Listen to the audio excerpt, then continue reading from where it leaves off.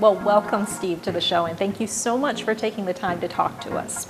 I have to tell you, walking around this collection, it is amazing. It is just mind-blowing, all the stuff that you have collected over the years, and I found myself thinking, it's hard to believe that one person was able to collect all of this. So how did you go about that?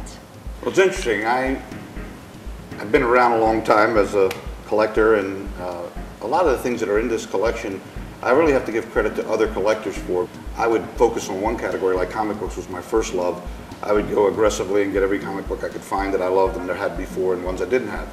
But then while I was doing that, other people were building collections in different categories that were comic related or were appropriately pop culture related.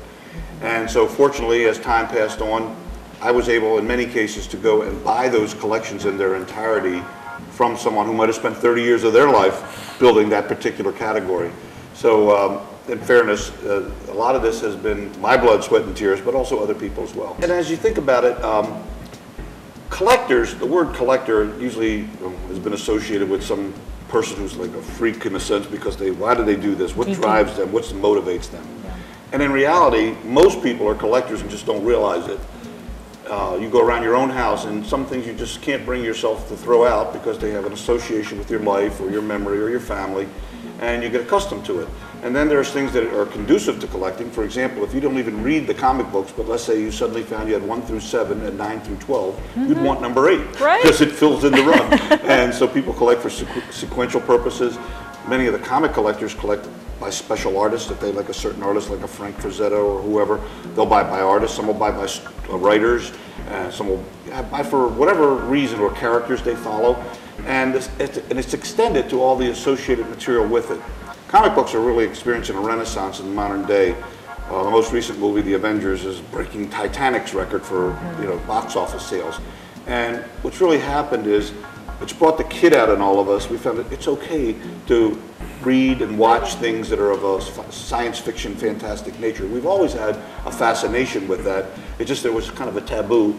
You were considered a nerd or a geek if you did things like that. And quite frankly, some of the most prominent collectors I know are very famous people. Some are movie stars, some are doctors, some are lawyers, some are scientists. It would amaze you. And if I had to pick one occupation that predominates all the collectors that I've ever associated with, it's school teachers, hands down. I don't know why, it just is. The museum itself is an educational journey or timeline through the history of the country, and really for that matter the world, through the eyes of pop culture, with special consideration for the comic book characters.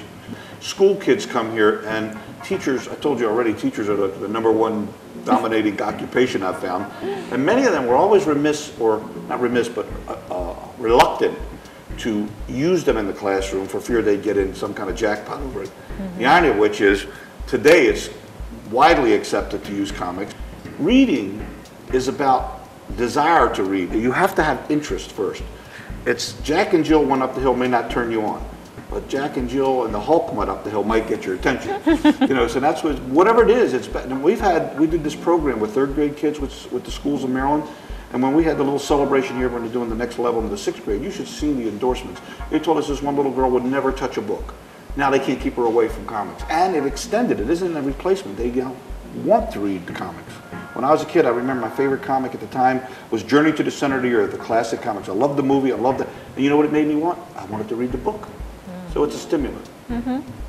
What different changes have you seen in the industry in the years that you've been in? The years that I've been, we've watched many different changes in distribution. That's really kind of why I'm around in this sense, because the distribution went from the historic or traditional method of magazine distribution, where you send them out to the stores, whatever they sell sells, whatever don't sell they send back, they get returns. It was kind of a nuisance to the magazine dealers. Comics were low end, they were 10 cents, they didn't bother.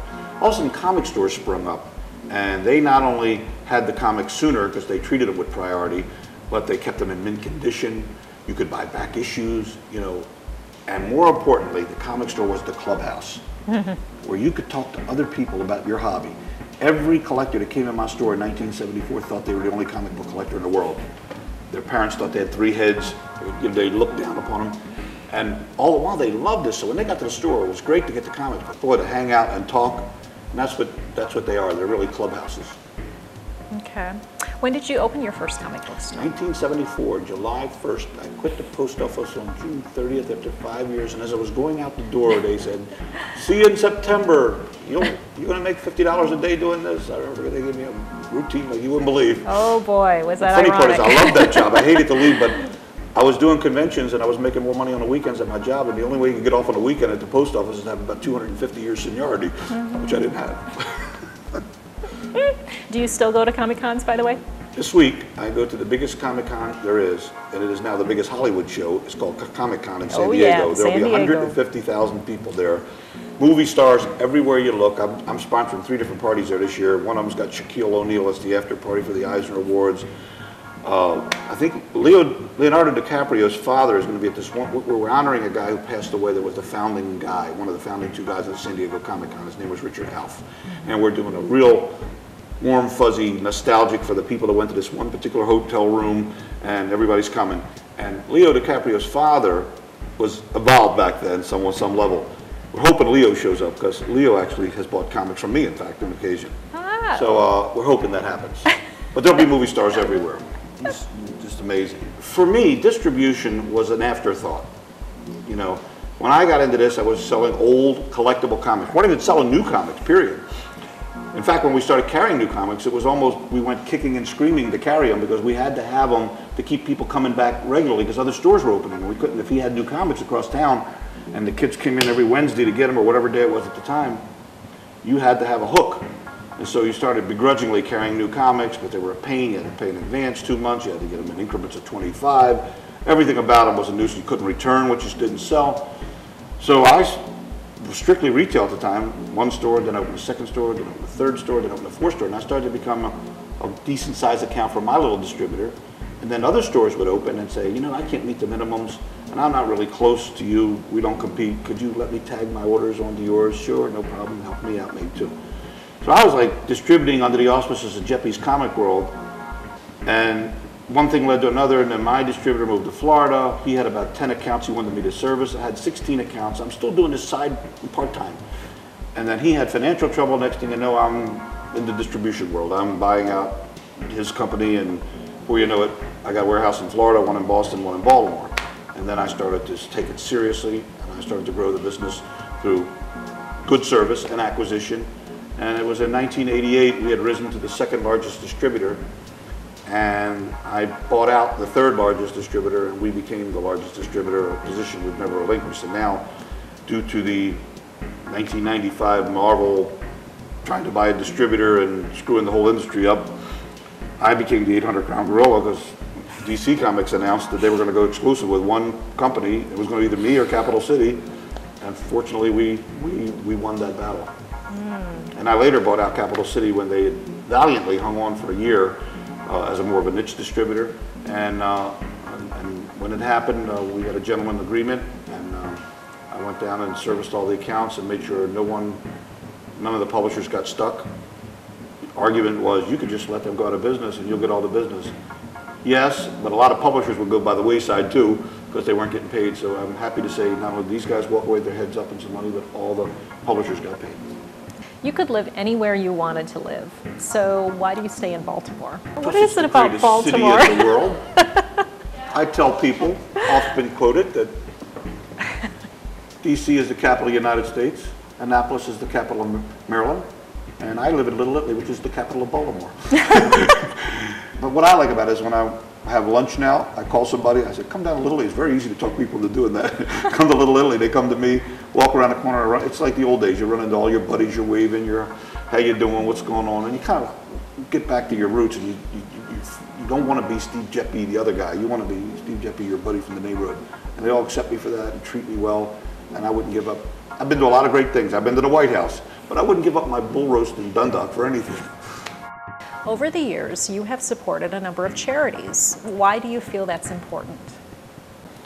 Well, at the risk of an overused term, it's a responsibility. Just like I said to you about the collection, sharing your collection, letting other people see it.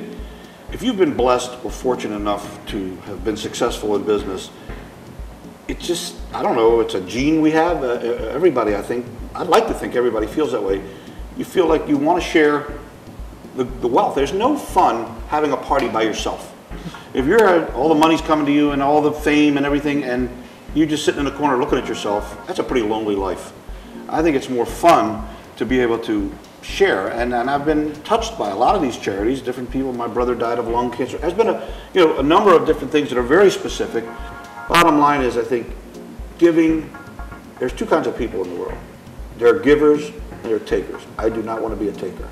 It's never been in my world. My mother, God bless her, may she rest in peace, she went to the 3rd grade, but she was as smart as anybody I ever knew, gave me all my values, and I found that being a giver felt better. Do you, by the way, remember the first comic book you ever read? I certainly do. My favorite first comic book. I learned to read from Batman, but there's a comic, I must have 12 copies of it. It was an annual. I mean, at the time we called them thick comics because it was 25 cents of an annual. It was Tubby and his Clubhouse Pals. And I always fascinated, the little boy in me wanted to have a clubhouse with all the guys. He had the sign that said no girls allowed. And on the cover you got the ones on the roof and they're painting thing and the paintbrushes coming down on Wilbur's face. I remember that comic like as an inside. It turns out, in irony, I didn't know it, but one of the more popular secondary characters in Tubby comics was Sammy the Martian. It was the first Sammy the Martian. I love that comic. I could read that over and over and over again, and I would just go back to like 1959 in my mind and be sitting there and just loving life. So hundreds of years from now, when people are reading their history online or however they're reading it by then, how do you think you'll be remembered, or how would you like to be remembered if it's different? I remember Cal Ripken answered this question once with a great answer. He said, just to be remembered at all is a good thing. There you go. That's kind of pretty profound, too. Thank you, Cal. I'll try to not steal that from you. But that all being said, I'd like to be remembered as one of the guys, who happened to be in the right place at the right time and had the right passion, that was able to preserve something that needed to be preserved.